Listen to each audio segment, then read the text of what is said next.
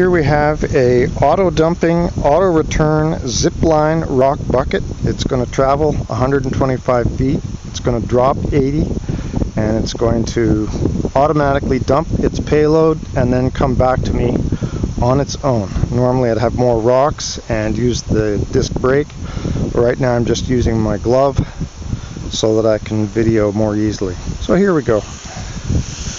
What I want to do is some erosion control down below, and this is the best way I could figure to get some rocks down there. Now I'm going to slow it down and catch up with it, and now we'll let it go again.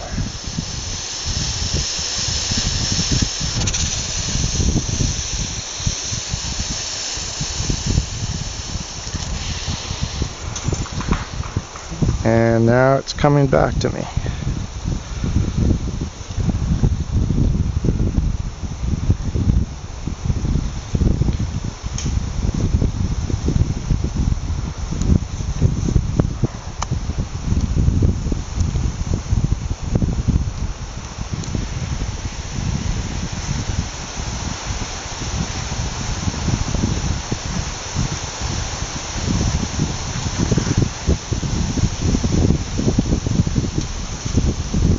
Whoa!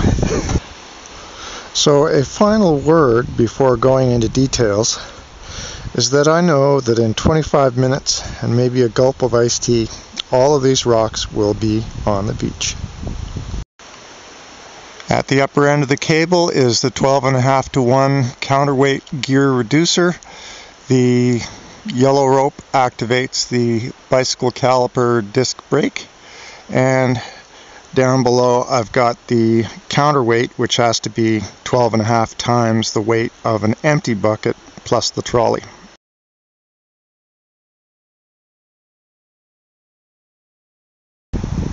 So here's the auto dumping bucket and trolley all set up. Close-up of the trolley. These were my nephew's scooter wheels. I lobotomized the tread with a bandsaw, put metal sides, and with gloves I squidged in some construction adhesive to make a nice U shape. And the bucket has spring in there so it can swivel a little bit if it wants to, but generally that keeps it straight. And then the trigger is all set up. I added an elastic band just for extra security. So, close-up of the trigger mechanism, and we'll trigger it. We're down at the beach end.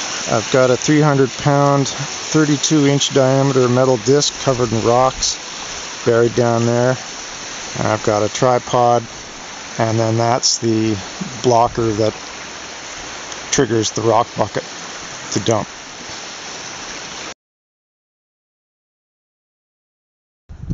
This is a 12 to 1 pulley reducer. So 150 feet of rope played out from this top spool will cause 12 feet of rope to be, or cable to be pulled up on the bottom spool. Got a nice chain tensioner working, and I got disc brake working too.